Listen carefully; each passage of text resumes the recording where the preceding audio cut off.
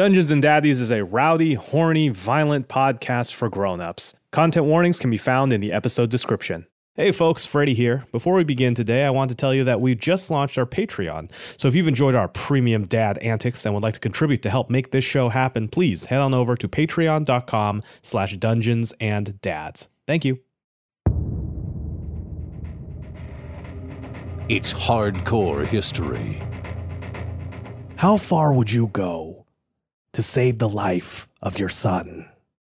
It's a question worth asking because in our modern, some would say, sheltered lives, we don't really ever have to face those kinds of life or death questions at all, now do we? The idea of stealing a magical weapon from a group of thieves calling themselves the Red Brands to free your son from a wizard's curse might be unthinkable to us. Yet that is exactly what four dads set out to do on a cold night in the forests outside Waterdeep. Now the plan was, and I'm pulling from a number of sources here, to take a page out of Germany's playbook during the Battle of Bolimov, where on the 31st of January 1915 they deployed poison gas on the battlefield. These dads would engage in their own form of chemical warfare by attempting to use their minivan to smoke out the Red Brand hideout with vape juice infused with drug flowers. Lest you think they would be affected themselves, well, they had a plan for that. One of the fathers, I believe I read somewhere it was Darryl Wilson, told the others that urine would stop the effects of the smoke, saying, quote, "If you pee on a cloth, I was listening to hardcore history and they peed on their faces." Now those of you who are familiar with this program will know I've never said anything about urine being an effective means to stop poison gas. Listening to Darryl would be a mistake, and that mistake would soon prove deadly.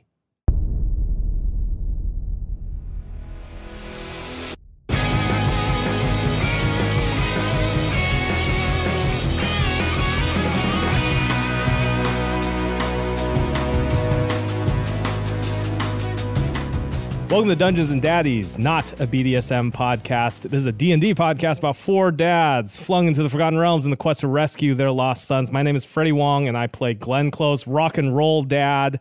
Fun fact about Glenn this week, that despite espousing the rock star lifestyle to all the other dads and all the other strangers around him, Glenn Close has done a total of $15 of damage to a hotel, and that was when he that was when he stole a really nice looking wine like uncorker thing from a particularly nice hotel and decided to keep it. Was it a Hyatt? Oh, man. No, it was like one of those nice fancy hotels somewhere on the California coast. Ooh. $15 is pretty good for a wine uncorker. They wanted to keep, him on the accounts there. And the fun thing about this podcast and the character I play is how much of this is Freddie's real life and how much of this is Glenn Close. You'll never know. I'm Matthew Arnold, and I play Darryl Wilson, a stay-at-home coach dad who's a barbarian. And a little fun fact about Darryl, his favorite holiday is tax day. God. Oh, God. Yeah. Oh, man. Well, also, when tax day comes around, he already did his taxes about 3 months ago. Yeah. Man after my own heart. Yeah. Matt's favorite day is October when he remembers that he delayed his taxes and then has to do them again. Oh my perfect. God. Hello, I am Will Campos. I play Henry Oak, granola munchin, Birkenstock wearing, crunchy granola hippie dad / druid. Fun fact about Henry, I decided this on the way over. Henry dropped off his kids at his grandparents' house. Well, not his grandparents, at their grandparents' house one time when they were little boys. And Henry's dad, Henry Sr., who's pretty hardcore, spanked one of them. Oh, no. But won't tell Henry which one it was.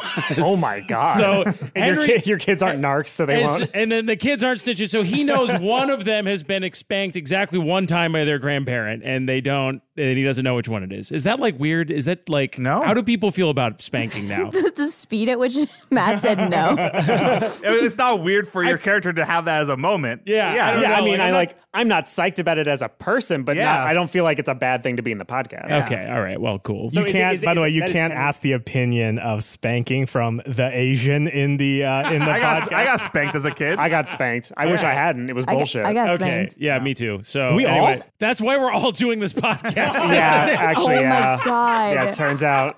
Wait, Freddie, Is there some Asian stereotype about spanking? Oh, it's like, as from a cultural thing, it is like capital punishment and spanking are like the two knowns of Asian culture. Yep. As my mom is Thai, I can verify this is seconded. Like pro or against? Like pro. 100%. Yeah, like pro. 100% pro. Henry's a pretty like free range new age parent, so this definitely stressed him out a lot. Yeah. And he's definitely worried that like one kid is a little off kilter, but he doesn't know which one it is. Yeah. God, You were it's Henry was stressing me Googling out. like what is spanking's effect on children? Like, is only one Long-term spanking enough to affect? psychological Yeah. damage. Are there any double blind studies on twins where one has been spanked and the other hasn't? One time. Can you spank one and the other one feels it because of the twin connection? Oh my God. Wait, are they twins? Yeah, they're Oh my twins. God. All right. Are you kidding me? I forgot they were twins. Are you kidding me? I thought they were like a year apart. No! Every NBC is like, oh, it's the same person. You even pay attention? You know. Oh my God. So that was your parents, right? That was Henry's parents? Henry's parents. Okay, cool. Yeah. So did Henry get Did they, spanked? yeah, did growing they up? spank Henry you? got spanked as a kid. Yeah. Yeah, okay. Oh man. Oh, shit. Another dad fact. Another I mean, it's a really sad dad fact. Another spanking related fact on this not a BDSM podcast. It's not BDSM because these are not consensual spanks. That's So these are true. bad Yeah. spanks. True dad. We're a sex positive non BDSM podcast. So is 99% Invisible, too. And with that, my name is Beth May, and I play Ron Stampler, emotionally detached stepfather. He's also a rogue. Fun fact about Ron. Actually, it's 3 fun facts that are all linked by... so number 1 is that Ron thinks that all musicals have to be about animals. Okay, and then number 2 is that the only musical that Ron has ever seen is Cats. And then number 3 is that Ron's favorite musical is Cats. How's he feel about musicals in general? So far so good. He Like doesn't one for re- one. So he likes cats. Well, That's yeah. bearing the lead. That's an important fact to know that he likes I mean, cats. yeah, favorite musical, probably favorite thing. So when Ron hears someone describe like another musical like Hamilton, is he just like, oh, they must be all like dogs or something Or like like that? pigs, like ham. I think he thinks that Hamilton is about ham. Oh my Fun God. fact, I also think Hamilton is about ham. I don't know how Ron lived this long just like in life, just like in society. It feels like he should have been culled long ago by natural selection. Don't count down luck, baby. So my dad fact this week, and this is just spurred from Freddie talking about his character stealing $15 worth of stuff from a hotel room. So when I was 19, I was invited to an EA promotional event for like the expansion pack for Command & Conquer 3. And they host us at the Ritz-Carlton. And I'm from Phoenix, Arizona, which is the opposite of the Ritz-Carlton. And so when Arizona? when I was there, So I'm also from Arizona. I thought it would be fun to steal one of the bathrobes. And I was like, they'll never know. Oh no. And then I stole the bathrobe and I never heard anything else about it. And I was like, haha. And then I looked up how much the cost for stealing one of them was. And it was like $1,800, which meant that the very nice EA guy who had been hosting all of the community people had to pay out of EA's budget $1,800. Oh no. And I got a new job. And the head of marketing there is the guy that I made pay $1,800.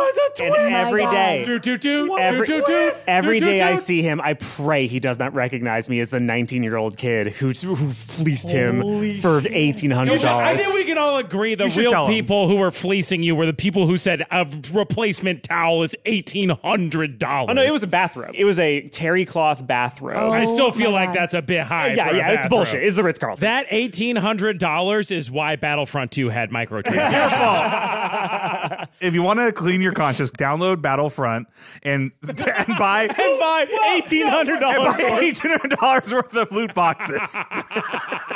You lost me in pronouncing it like Battlefront, like it's 2 words. Battlefront 2.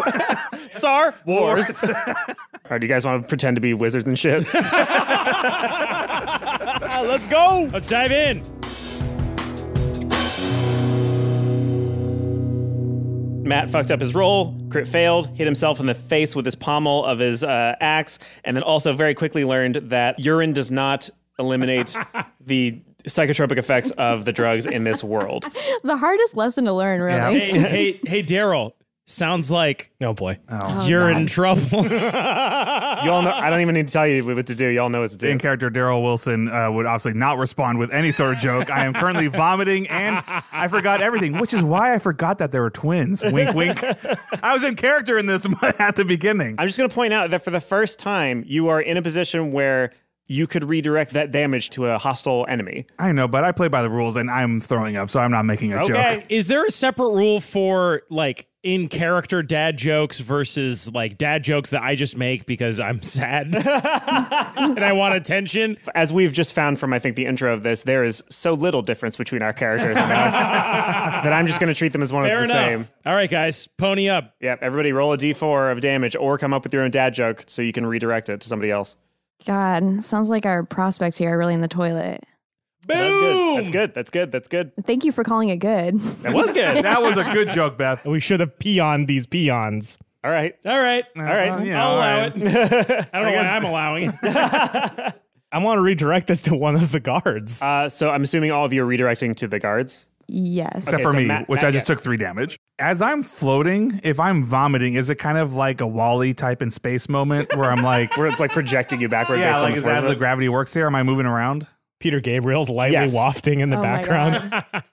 The force of your dad jokes becomes physicalized, and you see this force just move through the air and poof, hit the ruffian that just rang the alarm in the face, and he takes 4 damage.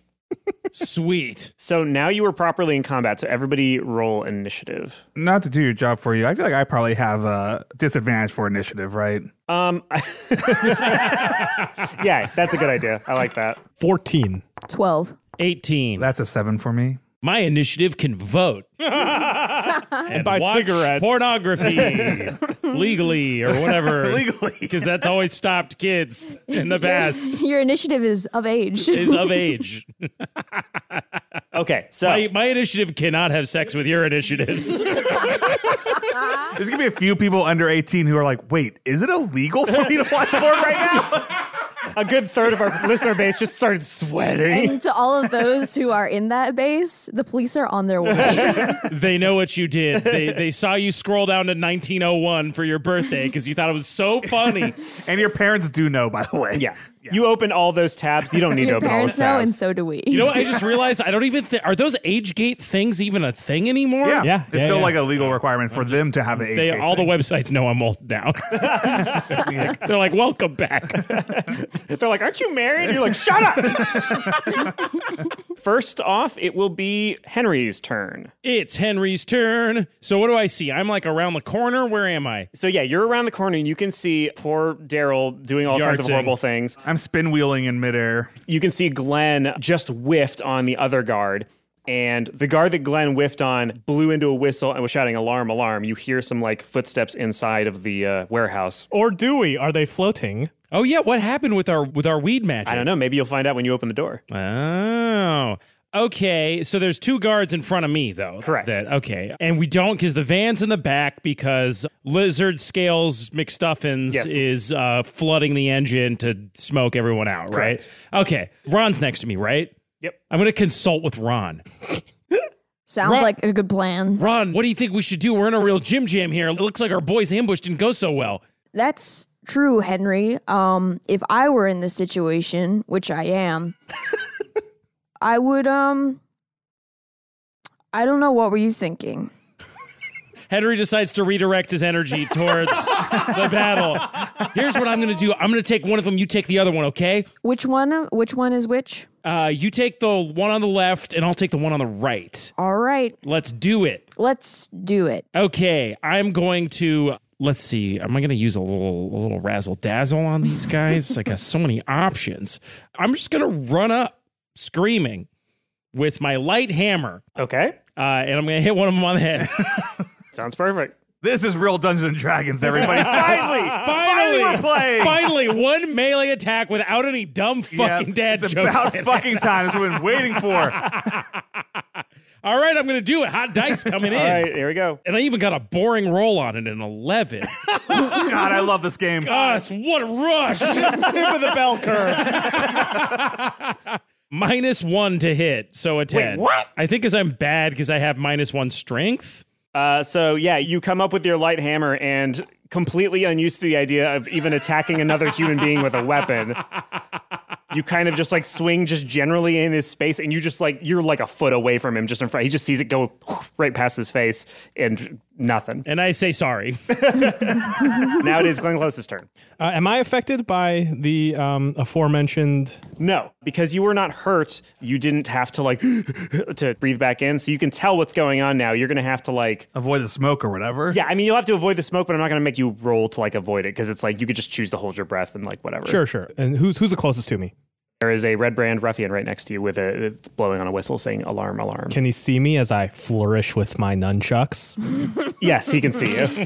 So then you'll see the 6 flourish as it whips from my left to my 6? right. Okay. And then he sees again. As I All right. You nut yourself again. Take damage. That would be 1d6 of nut damage. Oh my God. And 3 damage. We'll never Oh be a my father God. again. So this guy looks to his left and sees like, and vomit and like floating. And he turns to his right and sees you hit yourself in the nuts. And you also take a suck in and you start fucking vomiting and start floating. And And like, then Henry just swung with a hammer and missed. Yeah. Ron, it's up to you. Big game, Ron. Okay. I take both components of my disassembled, pre-assembled skip-it, and I throw them individually at the same time at both guards. Holy Oh, shit. shit. What a move. Double ninja star action. okay. I, Beth May, am describing Ron's action. I am moving my hands forward as if throwing with both of my hands at the same time, and it looks hella cool. I'll tell you right now, it looks maybe like the least powerful thing anyone's ever done in history. It's like somebody like directing air traffic control after their wrist got broken. But like, but in the coolest way possible. Okay, so if you want to do that, you can do that. You're just going to roll an attack against both guys, but you'll have disadvantage on both of them. Okay. So this is the first dude. 16, Roll again. You're going to take whatever is lesser. 15. So you're going to do 1d6 plus 2 because we're basically pretending that your scimitar, according to the character sheet, is a skip it. Awesome. All right, so roll damage on the first guy. Holy 8. shit. Whoa. Oh, 6 dang. plus 2, 8. Wow. Okay. So here's what happens. The first guy. So which part of the skip it did you throw at this guy? I'm The gonna say skip or the ball? I'm gonna say the ball. Okay. Like a shot put. Yeah. Was it just a? It was just a mace, right? It was like a morning star. Yeah. Okay. So this guy turns, sees vomiting to his right, and then sees vomiting to his left. He goes, "What?" And as he's about to say "what," your ball comes in and just impacts into his face and just crushes his skull. Oh my God. And he is fucking dead. So the Oh last my thing he God. sees is a grown man floating in the air vomiting, another man nutting himself. And then air traffic control. And before all that, he got hit by the dad joke. So it was like the most confusing and last seconds of his entire life. Dang. That's how I want to go. Okay, so that dude's just fucking dead. Now Okay. you can roll for the second dude. 6. All right, and the second one, the skip part of the skip, it just whooshes past and he is unharmed. So that guy, he turns to look at you, one of the two only completely incompetent people in this fight, and is going to come up to you and attack you with his short sword. So he hits you with both of his attacks and you take 10 damage. Poor Ron. And then as his short sword cuts a chunk out of your shoulder, the door behind him busts open and you see 3 more red band ruffians coming out, waving their hands in front of them, trying to dissipate the smoke. They have a little bit of vomit on their chests, but it seems like they didn't get much of it. And behind them, you can see that the bat moved around a little bit, but he didn't have enough time to fully fill the space. And there's definitely one room in the back that you can see smoke coming through a crack in a door that seems like it's definitely smoked out. But in this large antechamber that makes up the majority of the warehouse, it feels like it didn't have time to fully get smoked out. So you're going to have to deal with these 3 as well. So now there are 4 red band ruffians remaining. And with that, it is now Darryl Wilson's turn. Darryl Wilson floating, unsure of where he is, vomiting, sees 3 gentlemen come out through a door, and Darryl Wilson puts his arm out and says, "Hi, my name's Darryl Wilson." All right, go ahead and roll persuasion because you're persuading them to be nice. That is an 11. The 3 dudes stop in confusion, and one of them sort of slowly reaches out his hand as well. Does he grab my hand? Yeah, he does. I go, sorry for vomiting on your doorstep there, sir. I gotta be honest, I don't quite know where. Am I floating? You are, yeah, And then as he's saying that, he turns and he sees the dead, skull fractured, impacted Red Brand next to him, and he goes, "Oh!" And the guard that is next to Freddie goes like, "They're attacking. No, we have to do. They're attacking." And they go, "Oh, okay." I follow his gaze when he looks down, and I see this collapsed skull, and I go, "What the?" And I vomit all over them. Okay, roll Constitution. You want to fail this? Yes. 8. Perfect. Okay, so you roll. Oh, sorry, +2. This 10. Oh, never mind that. Shit. No, I'm just joking. I'm joking. So yeah, you vomit all over all 3 of them. And so for the next round, while they're dealing with that, people will have advantage for attacks to hit against them. You're welcome, everybody. Quick question. How long is combat, and do I actually forget for 5 minutes? You forget whatever happened in the last 5 minutes. So you remember everything about the plan and everything, just whatever happened in the last. So I feel like 5 I'm recovering. It was a moment of complete. I wasn't sure what's going on, but okay. Yeah, I'm coming you're back. basically back to normal next round. That's fine. Okay, so now it is Henry's turn again. Henry is going to have a weird moment. Oh, man. As he feels really weird about what just happened with his hammer. And then he senses like an anger inside him, a power inside him, and he turns into a bear. Ooh. Yes. So I was just Well, you can turn into bears too? I can turn into any animal I've seen before. And he saw a grizzly bear once at the San Diego Zoo. The San Diego Zoo is the entire basis of your power. That $200 day trip forms the foundation of all of your magical powers. Will's not going to turn into a wolf because I told him if he turns into a wolf, I'm going to try to ride him. You'll get your chance, Matt. Don't you worry. I'm just going to say Darryl riding a bear is also maybe the best image. I know, Yeah. but that's true. Both of them is hot as hell. I just want to say. So I bear out. Sounds good. Bear with me. It's a story break crossover as Henry says, "Bear with me," and turns into a bear. I don't know what a bear's shit is. Can we look this up? Sorry. No, it's I fine. feel like I'm grinding us to a halt here. No. Brown bear, 5th edition. Man, they really nerfed the bears ever since 4th. So you can bite, which is a +5 to hit with 1d8 +4 piercing damage. Whoa. Or you could try to claw, which is +5 to hit, and it's 2d6 +4 piercing damage. Why would you ever bite? I'm going to claw. All right. All right. I'm feeling like a Oh my bear. god, you make multi-attacks. Oh, shit, You do one with for real? You do a bite and a claw. This is way too powerful. This seems extremely imbalanced. All right. Can you do that once a day, probably? I can do it twice per short rest. What? And I can stay as a bear for an hour.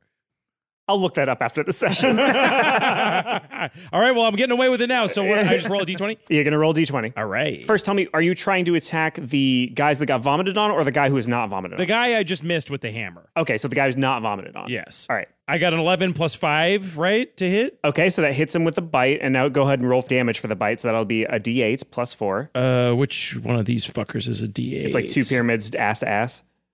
Ass to ass. I got a 4. Okay, so that's 8 damage from that. Now hit him with the claws. Okay, and now he gets the claws.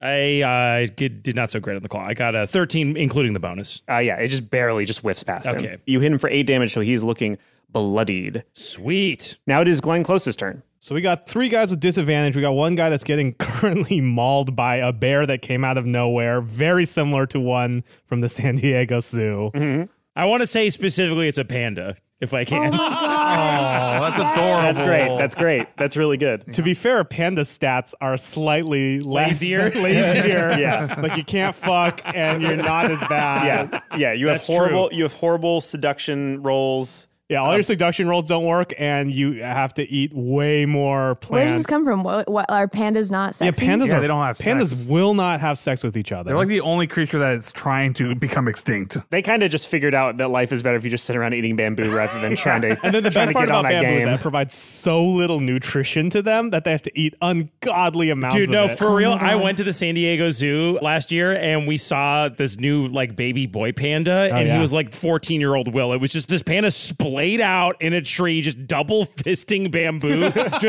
All he needed was an Xbox controller, and it was like a Seth Rogen movie or something. It was hilarious. The 14-year-old Will had a lot of sex, though, right?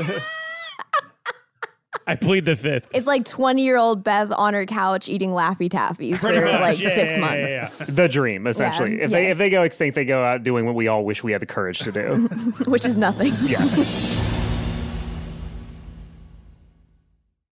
So I'm woozy and floating, but I did see Ron get chunked by that short sword. So I'm going to cast Cure Wounds on Ron, which I assume is within touch range, right? Yep. Cure Wounds touches hit points equal to 1d8 plus my spellcasting ability modifier. So that's 2d8 plus 3. I feel like as a bard rock dad, this is like a restorative high five, right? Yeah, it's a fist pound. Yeah. It's a, hey, you're looking a little tired there. Get your head in the game. Let's do this. Let's finish this show.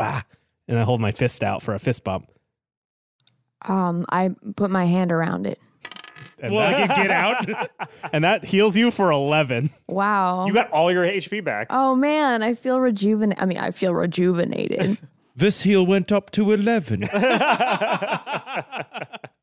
right, and on that note, it is now Ron Stampler's turn. Let's see. Can I do something to...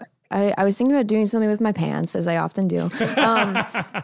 But I would like to distract the remaining guards, using my transmutation cantrip. Okay, describe it. Okay, so... Ron's just going to run screaming into the woods. No, it's not. Oh, It's what is not. it? Okay, so how do you pronounce this? Thaumaturgy? Yeah. Thaumaturgy? Which is create an instantaneous sound that originates from a point of your choice within range, such as a rumble of thunder or ominous whispers. So Ron's version of this is called Daddy's Home. Oh my God. And it's the enemy briefly hears the frightening voice of Ron's father from around them. Whoa. Okay, so what I'll say is that you can try to do that, but because they're already in combat and they saw somebody die, you are definitely more their immediate concern than the sound of your dad, potentially. You would think. You can roll intimidation, but you'll be at disadvantage. Okay. Big rolls. Let's do it. Big Daddy rolls. Big Daddy rolls. That's a 9. Why don't you roll again, because it might be worse even. Oh, yikes. Okay. 14. All right, so yeah, what does your dad say? I'm not mad. I'm disappointed. They hear that and they look at you because it seems to have affected you far more than it affected them. I'm crying from the wound. Oh, no.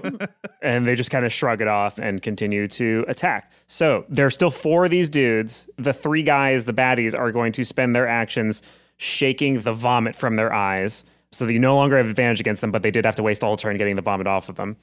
And the 4th one is going to attack the bear. How much HP does this bear have? I'm going to check that very shortly. All right, so hits you with its short sword for 3 damage, and then it hits you with its short sword. And does it hit? Does it hit? Does it hit, Daddy? Daddy, tell me. It does. So it hits you all together for... This is a joke. What? You have 34 hit points as a bear. He hits you for 6 damage and it means nothing to you, apparently. Hey, so for 6 damage? Yeah. All right, so that'll knock me down to 28, which is 2 above my normal full health. Good lord. From now on, I'm role-playing a bear who turns into a druid every now and again. I do like the idea that you can just pick any animal from the San Diego Zoo. I know, There's yeah. so many at the zoo. It's a It could be great a zoo. giraffe, a rhinoceros. An armadillo. There we go, an armadillo. Wow. All right, well, I take the hit. Yep. And I say, hey, boo-boo. All right, Darryl Wilson, sir. Okay, so I'm I will bet you $20 Matt is about to try to jump on me. no. So there's 3 armed people right in front of me. Uh-huh. I forgot the last 5 minutes. So I look over I'm like, Glenn, what the hell's happened? Oh, hey, man. I think we're in a fight. Weren't we supposed to do an ambush? I don't know, man. This stuff's hitting me pretty hard. What? I shake off and I look and I see 3 armed men in front of me and I evoke rage. Okay. And now when I evoke rage, I have ancestral protectors, which I didn't read until recently. I thought it was a cool name. I thought all it did was make sure that if they don't attack me, they get disadvantage on anybody else they try to attack. Okay. But the important thing is that the reason that happens is because from my body comes the spectral spirits of all of Darryl Wilson's favorite fathers. Whoa! Wait, how many fathers do you have? So my own father steps out and begins circling the men, and he reaches out his hand and he goes, "Hi, nice to meet you." And he starts shaking their hands. Abraham Lincoln steps out. George Washington steps out. And Mike Brady from the Brady Bunch steps out. Oh my God. Darryl Wilson's favorite show. It's either that or going to be Tool Time. Favorite show steps out and begins circling them and just imbuing them with dad knowledge. Just to be like, hey, you guys shouldn't be fighting. Hey, and they're just talking. Okay. As a man who studied the presidents, can you give me a little bit of like what is Washington saying and what is Lincoln saying? Sure glad I have all these slaves. Oh man. And Abraham Lincoln would be like, no, you're not going to keep those for much longer. So I evoke rage, and then I swing at the one in the middle of those three. Okay, so you can evoke rage as like a bonus action? As a bonus action, Okay, I evoke perfect. rage, and it lasts for 1 minute. Go ahead and swing. So that's a 3. So I miss. All of your favorite dads are very disappointed in you. All of them stop and they just turn to look at you and they just kind of silently shake their heads. I stare at my dad, and I go, I miss you. Oh my God. I put my head down. Oh my God. How did Daryl's dad die? Did he die or did he just leave? We'll get to there at some point. All right. He's dead, though.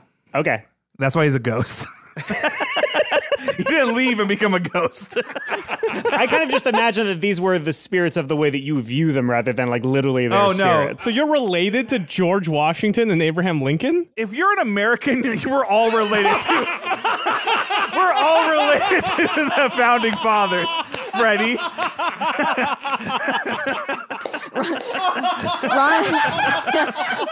Ron hears that. Ron hears that excuse, and then he perks up. All right. Wow. All right. Oh, shit. We are back to Henry Oak's turn. Henry Oak, in bear form, rears in astonishment at the appearance of 4 ghost dads and then lets out a patriotic growl at the sight of Abraham Lincoln. He's so pumped up, he's going to hit this guy again with his big bear claws. Sounds good. Can you swing those 2 attacks on 2 different people? Yeah. Oh, maybe I'll do that then. Maybe I'll bite one and hit the other with my claws. Yeah. I mean, I think you can bite one and then see if it kills him and then choose to hit another guy or Let's whatever. do that. Let's start with that bite. Shisha. Got an 8 plus 5, so 13. Not quite enough. Just barely. Your teeth just Ooh, right out of I bit my bear tongue. Ow. All right, I'm going to go ahead and I'm mad and I rolled a 9 plus 5, 14. That hits. Wow. Bingo. 2d6 plus 3. Oh, shit. Plus 4, actually. I just looked up again. So I rolled 9 plus 4 is 13 damage. Okay, so you just bisect him. There was one of him, and now there's just 2 parts of him. And he just dies very quick. So quickly, he doesn't even know what The happened. bear part of Henry is very stoked, but the human part of Henry, who's in control, is very horrified at what just happened. So it is Glenn Close's turn again. So we got one who's been bisected. Yeah, you only have 3 living ones remaining. They were the ones that had been vomited on that are now standing in front of Floaty Darryl. So the substance use has put me in a somewhat social mood, so I'm going to cast a 1st level spell, Charm Person. Okay. I'm going to attempt to charm one of those 3 post-vomit. I kind of tap him on the shoulder. I'm like, hey, man, pretty sweet robes you got going on there. I dig it. I think that that really kind of complements the whole like outfit you guys got going. I like your guys' whole style, your whole steez. All right. This person must attempt to do a wisdom saving throw with advantage. With advantage. Oh, And, because we're in combat. You're in combat, and there's a wisdom of saving throw of 13. Okay. So that's... Ooh, he fails. All right, so what happens when What he happens fails? now is that is charmed by you until the spell ends or until you or your companions do anything harmful to it.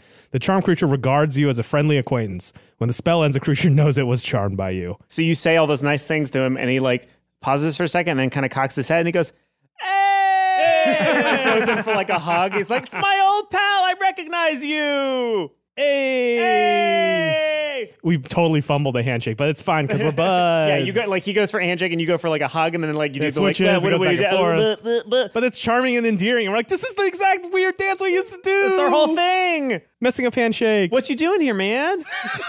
Man, this is romantic as hell. We're just looking for this. I heard you guys got this sick axe in there, dude. So as you say that, the other 2 are like, "What the fuck are you doing? What are you doing?" That'll be your turn. So he's on your side now. So when it comes time for the bandit's turn, he will do whatever you want him to do. Mm-hmm. Now it is Ron's turn. Okay. Ron sees the chain part of the skip it in the distance. Okay. And he's going to try, just empowered by honestly, the rage of his father's voice and all those other fathers just being disappointed at another father. There's just a lot of fatherly sorrow that's fueling his anger right now. And so he's just going to try to, like, he missed that one throw, but he's going to go find that chain. Gosh darn it. Okay. And then he's going to try to strangle somebody with it. Okay, so I'll just say you just get the chain, no problem, because I would usually have you do an opportunity attack, but the person you would do that for will just bisect it. So you just get the chain. Let's say, are you going to try to choke them from the front or from behind? From behind. Okay, so then roll stealth to see if you can get behind them without them noticing. 5 + 4, that's 9. Okay. They rolled a crit fail. The suspense. So you easily come up behind them because they're so busy being irritated that one of their friends is all of a sudden like buddy with the floating vomiting guy, with one of the 2 floating vomiting guys. So go ahead and roll an attack on them. 8. Okay, so you get the chain over his head, but as you're about to pull it tight, he sees what you're doing and then puts a hand up to like grab the inside of the chain. And so now you two are sort of struggling together and he's like got his hand on your weapon. So he's going to have to deal with that as his action. So it's now the baddie's turn. So his action is going to be, he's going to try to do a strength check to like sort of duck under the chain. Why don't you roll strength? 10 + 1. Ooh, okay. So he doesn't make it. You pull it tighter and you've just got him restrained now. Okay. The second guy, Freddie, you get to determine what he does. Your friend. I feel like because I have some that allows me to have these guys attack. Like, so I have a second level one that's called Crown of Madness, which is like okay. So this one is just so I think friend. this is like my good college buddy. So if someone attacks me, I feel like he would be like, "Hey, what the heck? This is my buddy Glenn. What the hell?" Like he would be. Can I throw an idea at you? Let's hear it. I have an idea. I was thinking about this earlier. Is this the guy with the whistle? Like the alarm whistle? No, that was the guy you killed. The guy with the alarm whistle is covered in blood in 2 sections. Could we like blow that whistle again? It's like a hey, false alarm whistle. Like in Thief, like when the guards are alerted and then you hide for a second and then they're like, I guess nothing happened. Must have been rats. Back to my normal life. Like, could we do like so I'm going to try. I like that. So what I'm going to do is I'm going to try and pull him over to the side so he doesn't see like what is clearly about to happen. Like I feel like we've been having a conversation, like catching up on old college times, and I'm going to like kind of put my arm around him and kind of like lead him over. Well, he's going to lead me because I'm floating, but like kind of turn him away. He's carrying you like a balloon, like a little child's balloon on a string. There's just so much we have to catch up on. We were such good buddies back in college. Bard College? Is this Bard College? Yeah, what are you saying to him, Freddie? Yeah, we took the pickup artist course together. Hey, how's the game going? But the point being is that so he doesn't see what the chaos that is currently happening. Sure. And the persuasion here is I'm going to be like, dude, it's been like a wild night. Like these 2 guys, they got in a fight. Like you see this guy bash the other guy's head in. Like it sounds like you guys got a little dissent in the ranks here. I feel like, I mean, you heard the whistle, but I think that's a kind of false alarm. I think we should, maybe, Okay, roll deception with advantage because he is charmed. 15. Okay, that succeeds. And he goes like, oh man, you're right. This is just like that one frat party that you guys have frats here. There's just like that one party that you guys had. Remember? We have frats there, extremely deadly. Yeah, like beasts. those deadly frats. Like remember They come from the ground underneath. Many tentacles and many eyes. The frats are creatures of great fear. Just wait until you hear about the sororities. We talked about that all the time in college. Yeah, the sororities are actually pretty nice. They get a bad rap because people tend to be really anti-women for kind of no reason, but like they're generally fine. No, like as a women, sororities are the worst. Are they really? Yeah, they're horrific. I don't know that. Okay, so yeah, he goes, yeah, good point. I feel like these guys might get even more upset if the alarm keeps going. So let me just take a quick. And he takes out his whistle and does the exact noise that I just made. Wait, he does like he takes out the whistle, but he just makes the noise. Yeah, he does it into the whistle, and it like barely goes through and comes out a little bit more high pitched. And the third guy, who still saw like the second guy get strangled, and he still has his action left. He goes, "Dude, what the fuck are you doing?" And he moves to take out his whistle, and then he thinks, no, actually, I should probably deal with the guy that's choking my friend out first. So he turns and tries to attack Ron. And he crit fails. What? No! Now the tables have turned, Daddy Master. Right. So he's in his attempt to attack Ron, he accidentally attacks the guy that Ron is strangling. And he does 3 damage to him. So he takes his short sword out and tries to hit Ron in the face, but just misses and cuts off the guy's ear. He goes, oh, my bad. I'll try again. It'll be different this time, I promise. Oh, are you kidding me? The chances of that are literally 1 in 400. Did you crit fail again? I did. Oh, no. My goodness. He goes, it will be different this time. And then it's not different this time. Again, for 3 damage, and he cuts off his other ear, and he goes, whoa! It was different in a different way, I guess. Oh no. Okay. That many crit fails in a row. That's pretty eerie. Because I like... Oh my God. All right, everybody roll a d4 or add on top of it. Ron is like, what's that? You're attacking me? I can't hear you. Okay. Darryl Wilson takes 4 damage.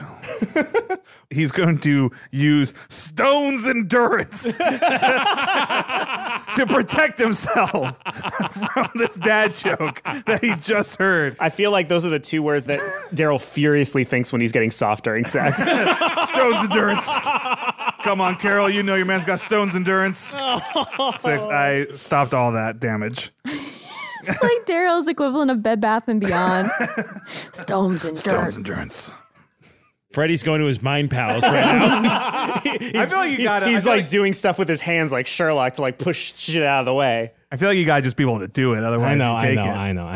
It's a tough one. It's like, Can I do one for Freddie just to show off? Yeah. I mean, it won't help him. You'll just be showing off and shaming him. You cut off his ears. Talk about a lobe blow. I had a Holy lobe one that I was working on. Shit. Yep. All right. So that's I'm 2d4. gonna take Yeah, you got to take a d4. So which guard are you going to another attack? 3 damage. Oof. Are you going to attack with those d4s of yours? The guy who lost his ear or the guy who took the ears? The guy who lost his ears didn't hear these.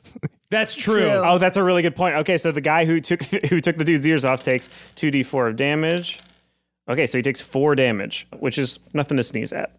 Also, your friend, like your baddie friend who got charmed, was like, "Oh my God, you weren't joking. These guys there's all kinds of dissent. They're fucking butchering each other. Oh my God." Yeah, man. Sounds like you guys got a little discipline problem going on here. Is that Clearly, what's going on? Oh no. It is once again Darryl's turn. I mean, I guess Darryl Wilson just swings an axe he does Dungeon Dragon stuff. You had a pretty good turn last turn when 4 presidents came out of your butt or whatever. Are the presidents still there? Have they dissipated into the Yeah, mists? they kind of hover around. In a way, they're always there. Yeah, that's true. They're kind of just like circling around, kind of vaguely saying dad stuff. And, the fact that Darryl fucked up so hard last time, I mean, he's just trying to swing, so. Damn it. I can feel it coming in the ear tonight. Oh, that's terrible. Oh, It's too late. It's too late for it. It's too late for it, but man. it came to me. Darryl Wilson, despite chanting Stone's Endurance again and again, rolled a 4. So it's a 9. Oh, okay. It almost does something, but not quite. So yeah, you swing with your. What are you swinging with? It's my golf club. Oh yeah, so you swing with your golf club and a bogey. You got a bogey. As I do it, I can literally see Abraham Lincoln shaking his head at me. A notoriously great golfer. All right, it's now Henry Oak's turn again for what is almost certainly going to be the last round of combat. Okay, so what do we got? We got a guy with no ears who's Yeah. getting choked out by a chain. Yeah, and then the third guy is Freddie's friend. Henry Oak is going to de-bear. Okay. And then he's going to look at the guy who just cut the friend's ears off. I'm just going to be like, take the L, man. All right, roll, let's say intimidation. Okay. Let's say persuasion. Persuasion, That's pretty okay. friendly. I got a 14 plus 1 is 15. He goes, yeah, fair enough. And he sheaths his sword and he's like, I'm out. I'm gone. I can't go back in there. He knows I did that. I'm not going to kill my friend. So he just walks into the fucking forest and out of this story forever.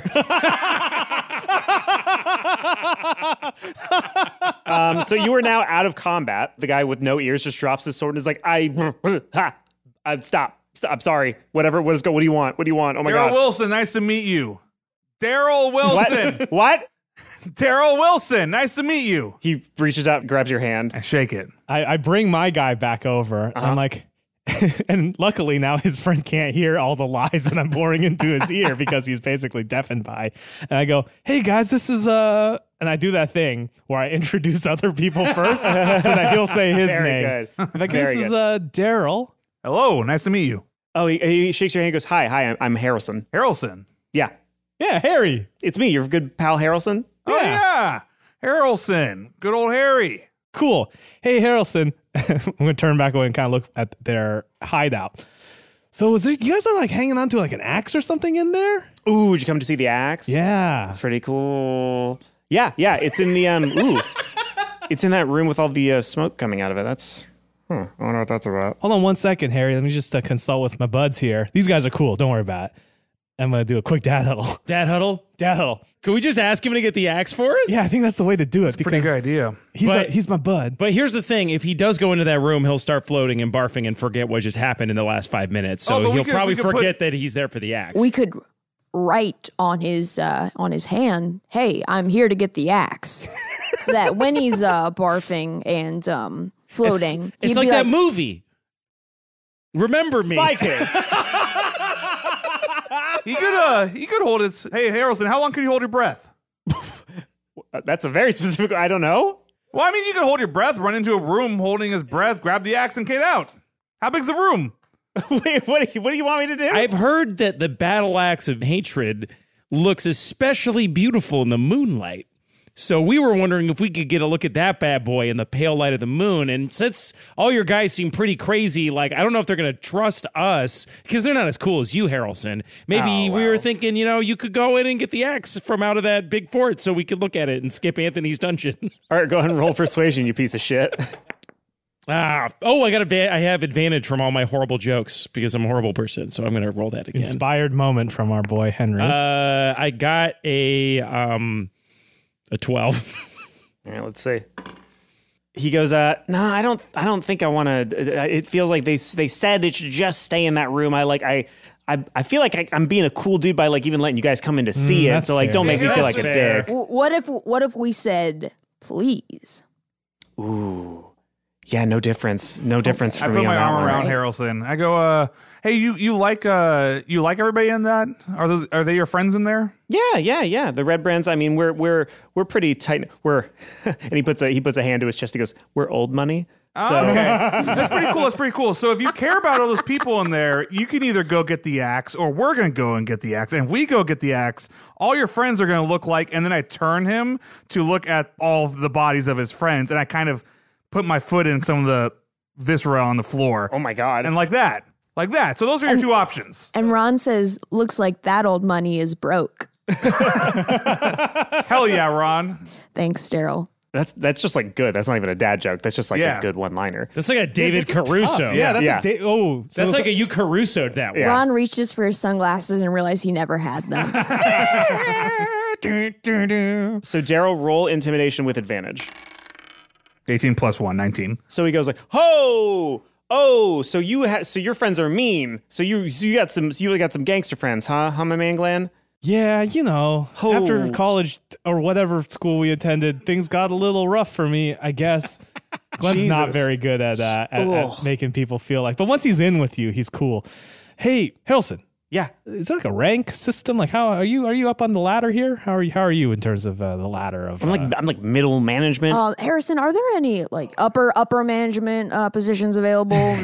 I have my resume. I mean, one of the guys you just killed was like slightly above me, so I guess. Oh, okay. I guess I have his job now, so maybe not. But who has your job? Is there a You can HR? take my job. There is a guy who works for us named HR. Correct? Yes. It's me, Harrelson Ron. It's me. Yeah, it's me, Harrelson Ron. That's my name. Oh, my first name is Ron. This is such a coincidence. Oh, that's crazy. Darryl Wilson's just like rubbing his head, like I don't get. He's like, "Oh, sorry. Yeah, I'm scared. What do you want? What do I have to do to not die?" Oh, we wouldn't kill you. Your last name's wrong. I mean, I can speak for these. All right, Dad Huddle. Well, guys, I just need to make sure if we're going to kill him or not, because if we're going to kill him, I should probably take his last name as his murderer, and then I'll be Ron.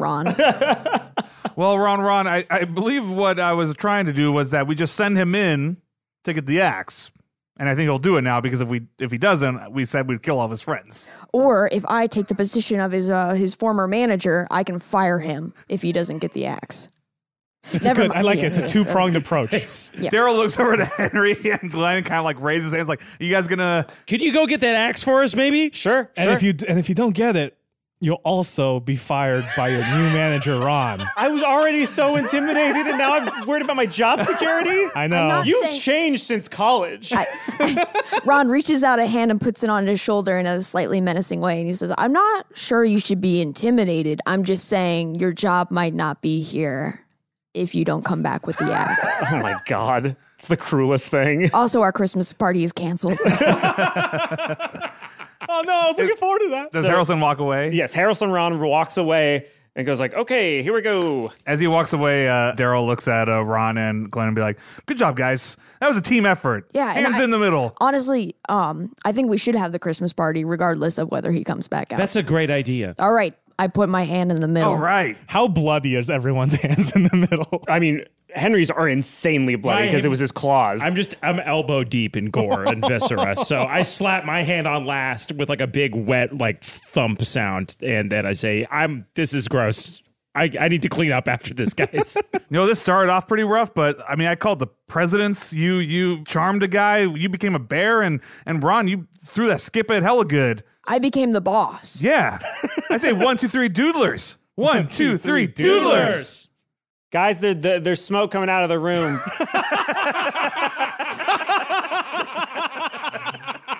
Do you still want me to go because there's smoke? Just hold your breath there, Harry. I mean, how bad? Really? Oh, hold on, let me try this. And I get a pen and I write on his hand, bring the axe out. Okay. All right. I take the pen and I said, or you're fired. Do you write it on the same hand, or does he just have one hand that just says, or you're fired if he looks at it in the wrong order? Same hand. Okay. All right. Okay. Ron takes the other hand and inducts him in the Pen 15 Club. Don't worry about it. That smoke is totally fine and totally cush. Okay, here I go. And he runs in, and he's going to do a constitution check. He disappears into the smoke, and you hear... I'm sure that sounds great on the podcast. You hear the sound of his feet receding into the distance, and then... For the return you hear a dice roll. Yeah, you hear a dice roll. And then on the return trip, you hear, oh no!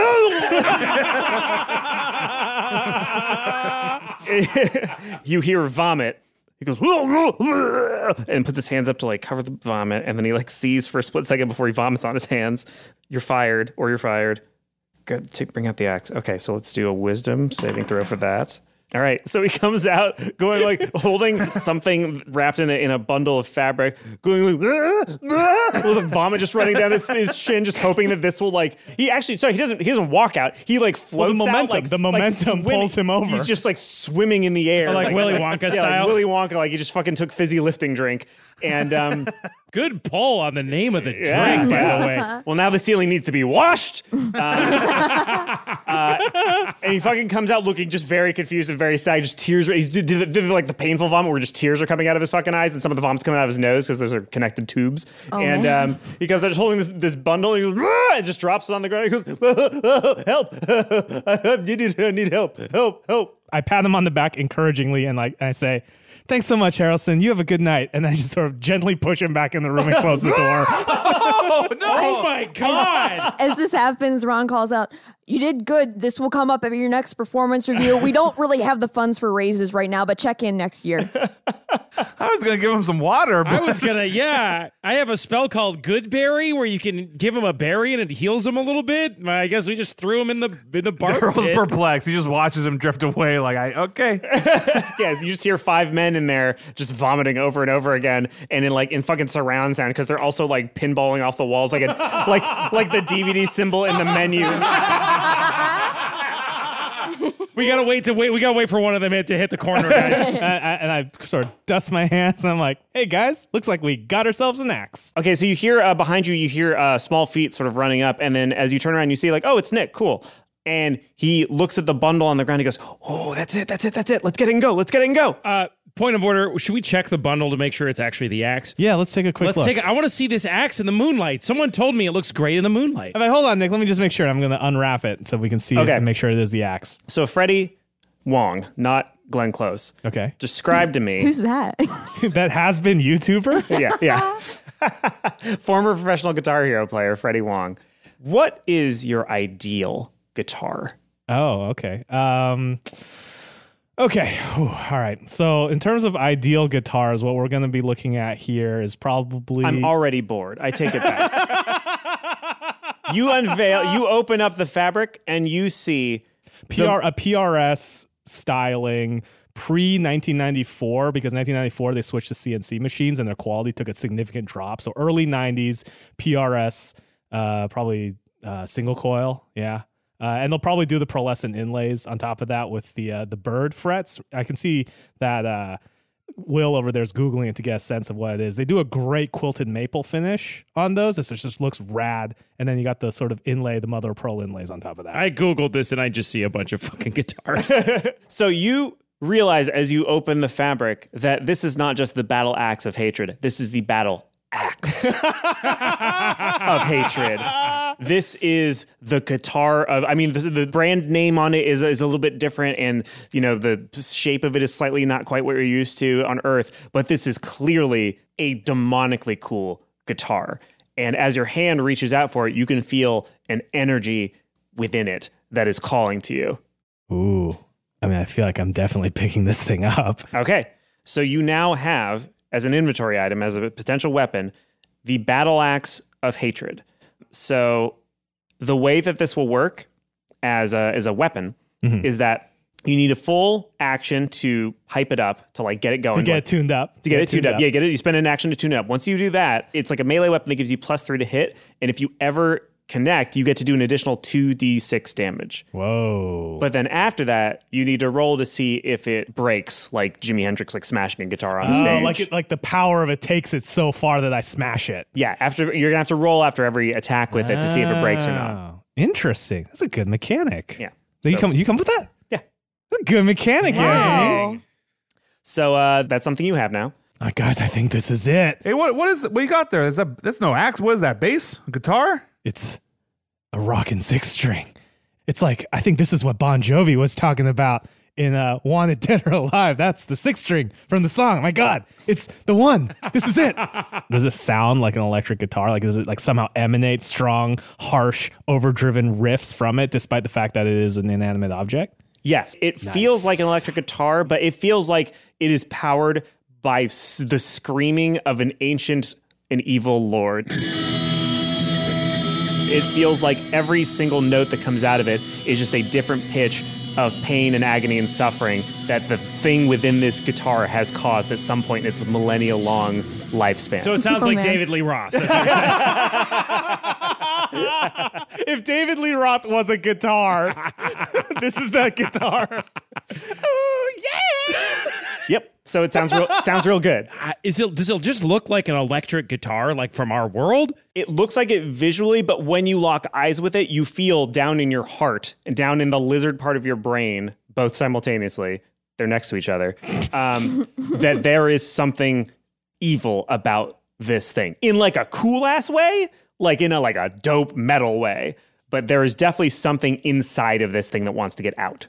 Henry Oak is going to make a wisdom insight check. Okay. He's getting bad vibes off this guitar. Let's do Arcana check. Arcana? Yeah. Okay. That's for like magic-y shit. Shit. I don't have a bonus in that, but let's do it anyway.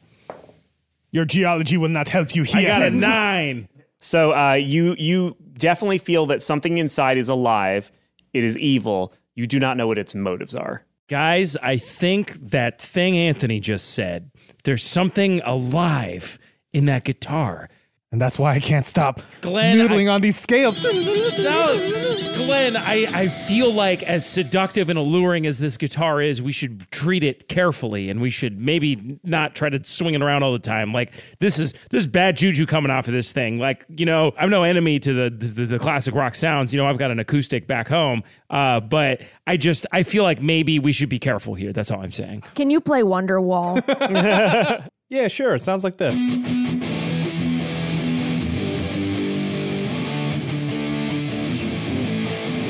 And it's the most rock and roll rendition of Wonderwall you've ever heard. It turns it from a great song into an even better one. That's right. A banger to the bangest. That's right. Guys, let's go. Let's get in the van. Let's get out of here, man. Okay, cool. So you all get back in the van. Lizard Boy Scales McStuffins is like, we did good? You nailed it? Oh, yeah, Lizzie boy. You got it, man. Do you mind passing waters out to everybody? Yeah, absolutely. Water's for everybody. Thanks, man. All right. So as you drive back, Oh, hold on. I feel like I gotta whisper something sweet nothings to the car. It's been about an hour. oh, sure. So yeah, the car doesn't start. Yeah, hold on It's 1 out of- second, guys. I climb out to the back and I go, Odyssey-san, ganbate, which is do your best, Odyssey-san.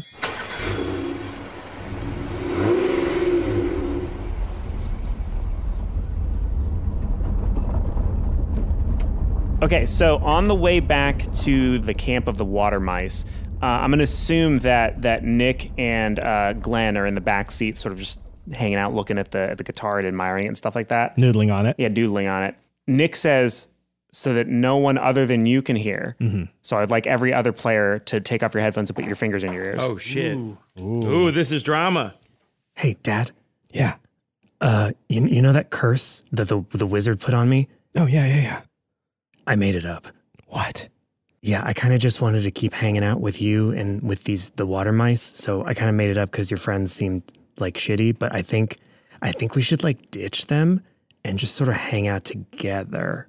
Dude, Yeah. let me be the first to tell you. That sounds like an awesome idea. Oh, I'm so glad that you think so. Hell yeah. Okay, so how are we going to do this? I think we got to find an opportunity to sort of ditch him and get the van, and then we could take some of the drugs, some of the flowers, and then take them to like Waterdeep and sell them, and then just sort of hit the road together, a father and son band. We could road trip and like fund the road trip with these illicit substances out of the back of our van. This sounds exactly like something I did back in the 80s. It's exactly what you told me you did, and I feel like I can finally live your childhood with you. Okay, man, this sounds good. Okay, let's do it. Okay, great. What were we doing while all that whispering was going on? I don't know. What were you doing? What are you doing on the way back? I was telling CERN how it all went.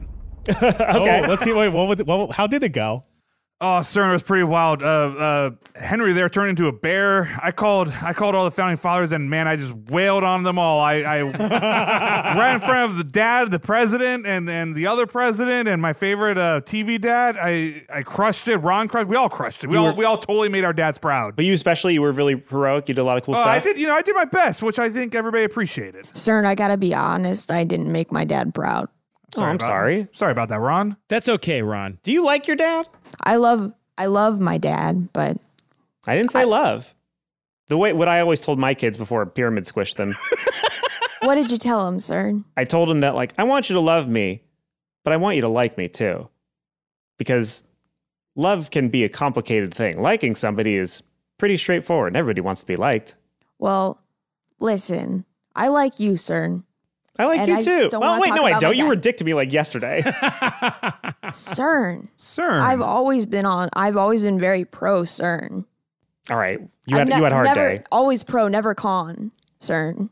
Wait, hold on. That's not, no, I'm being genuine here. No, but just earlier today, you told CERN that you didn't care about anything he was saying to you. Including my dead kids. Yeah, here's the thing. I don't like my dad, but I don't want to talk about that either. So let's That's just, fine. okay, cool. I respect your boundaries. Piece of shit. I do want to say Henry Oak is using all the wet wipes to wipe all the entrails off of his arms. I'm assuming that... I appreciate that there, Henry. Yeah, I'm trying not to touch anything. It's not going well. There's just like a lot of tiny bloody wet wipes on the ground. Perfect. So you come back to the lair of the water mice, and Ellery comes out and goes like, "Hey guys, how'd the quest go? Everything go cool?" And Nick's like, "Yeah, awesome. We got the axe. It's fucking awesome. Look at us."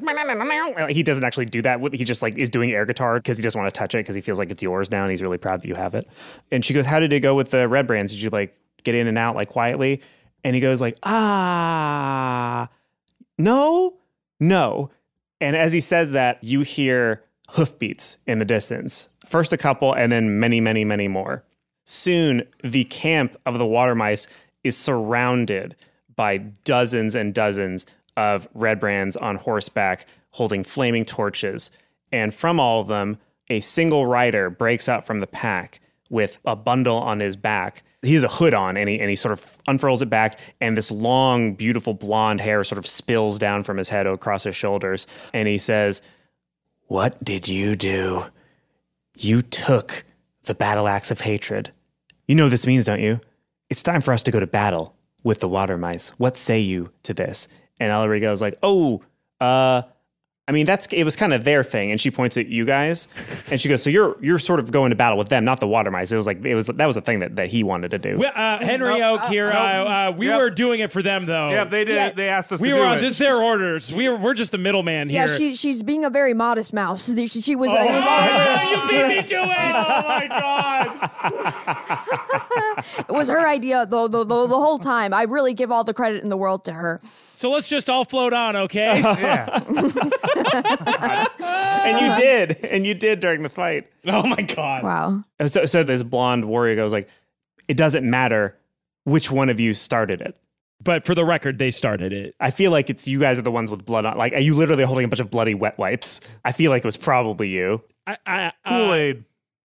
This It was Kool-Aid. Do you have Kool-Aid? No, what is Kool-Aid? It's blood. I mean, shoot. Okay, so it's blood. All right, so we're just admitting that we're just fully accepting it was you in the weird behemoth, the mental behemoth that did all the killing. Yeah. And you're holding the axe. So he goes, okay, that means it's time for a proper battle. If I was being pathetic, if I was being like Ellery here, just stealing things in the night, I might say we should just take your head for this. But I've got some good news for people who like bad news. It's time for a proper battle, and not some cowardly battle made with swords and bows and arrows. This will be a battle, and he grabs the bundle on his back, and shing, and like the cloth comes off of it, and you see that it's a guitar, almost like the sister to the guitar that you have in your hands, but with lightning shooting out of the frets. And he goes, it will be a battle of the bands. Oh man.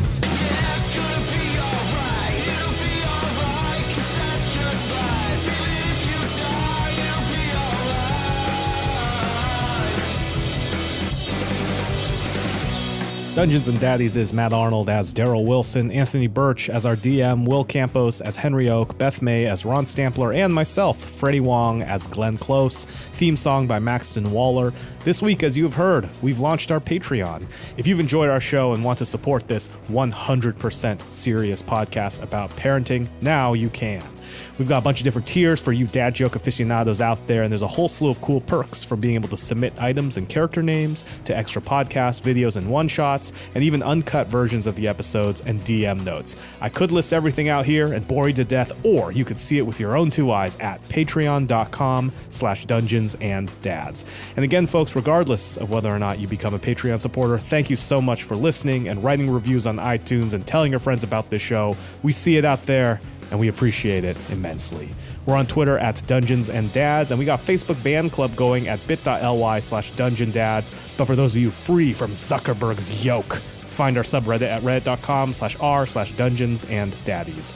Back at you May 21st, but every dad knows that May 12th is the more important date. That's Mother's Day. That's this Sunday. Don't forget. We'll see you later. There was a time when you could read between the lines. You know they never brought you down. Never brought you down. Oh, I was saying I've deduced that their armor class is 13. It's 14. Shit. As I said last episode, maybe the worst detective ever.